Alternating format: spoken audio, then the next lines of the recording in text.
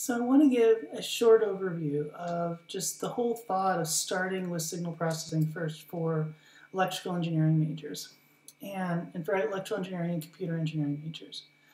And this has a very interesting history that I've gotten a chance to live through parts of it, so something I wanted to make sure to mention. So, I mean, if you were to classically look at a typical electrical engineering education, say from the 50s to the 90s, you always started with circuits. Circuits was like the first class that you got into, and you got to learn about things, and you learned signal processing through circuits. Fair enough, because much of signal processing as we know it, and much of what we understand of transform theory and so forth, came out of circuits. So it seems only natural, and so there's some really beautiful connections there. And in fact, if you were like in the early 1990s, digital signal processing would have been a graduate course or maybe a fourth-year course. And that was very, very typical. And so then you start to go, but this is interesting material, so, could it be, could you do something different? And I think that there's always a good perspective of like, what can we continuously get earlier in our electrical engineering curriculum to our students? Because I think it actually gives them opportunities to see and touch things. And I think in the early sense for signal processing, this is what was hoped for. It's like, but wait, we can do so many different things with signal processing.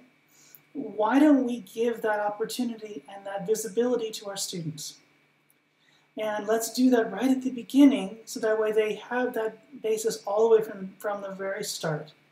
And then when they do circuits, they already have knowledge in signal processing, and so you can really show circuits as what they truly are often, is signal processing engines, ways of doing computing, ways of getting various answers from real-world data through to other real-world locations, actuators, things that need to be done. So this sort of concept, and there's a couple different ways one could approach this. Some people wanted to approach getting circuits in students' hands, in the first year, in the freshman year. Wonderful idea. People like Yanis Saviris thought this was a good idea, and I strongly support that perspective as well. But what was interesting is that Ron Schaefer and Jim McClellan, as well as a few others at Georgia Tech, who pretty much were the people who founded this field of signal processing, or digital signal processing in particular, and a few people at Rice and Rose-Hulman, and some, not wanting to ignore anyone.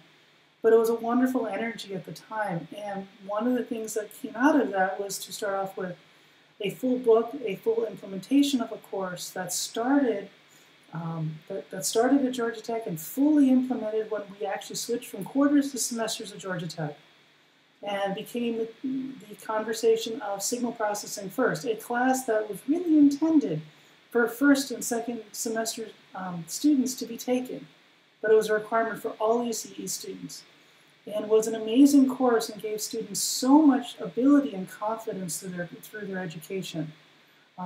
Many students got jobs because they had such deep grounding in what was considered simply a graduate level course.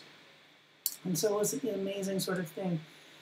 Now we look back at this more than 20 years ago now, and can kind of see can see the impact. It was really built around a perspective of having two large lecture sections, which would be very typical, have everyone together. This is how to implement it for a large department. Georgia Tech is a large department, 300-400 undergraduates, and that was certainly true at that time as well. But then we had faculty-led recitations and also weekly computer exercises. The faculty-led recitation was amazing. I got to involve with that many times, and it was amazing to see the absolute amazement of the learning in the students' eyes. And it's something I've never forgotten, and it's something that influences much of the way I actually approach teaching other classes even to today.